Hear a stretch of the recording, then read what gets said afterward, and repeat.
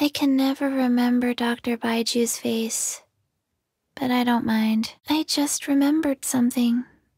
I forgot to help Dr. Baizhu prepare medications. I may be a corpse, but I am in much better physical condition than Dr. Baizhu. Dr. Baiju's prescriptions are the tops at preserving my voice.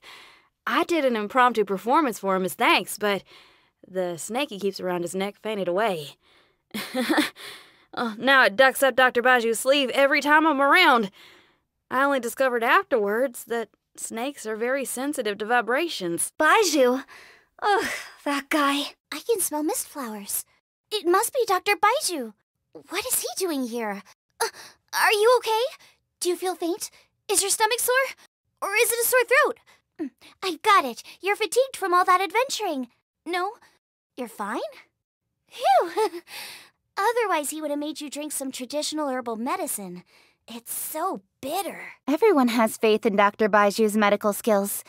He's the right guy to go to when you can't figure out what's wrong with you. Oh, the rumors, you say? The only one that I know for a fact is true is how disgusting his medicine tastes. It's not just the kids who find it bitter. It's left me with some horrible memories, too. I've always thought there is more to Chi-Chi than meets the eye. But it's impossible to have a conversation with her when Baiju's around. We could wait till Baizhu makes a home call to one of his other patients and corner her. You want Baizhu to make a medicine to take away my pain. I understand your intentions, but mortal medicine has no effect on Adepti.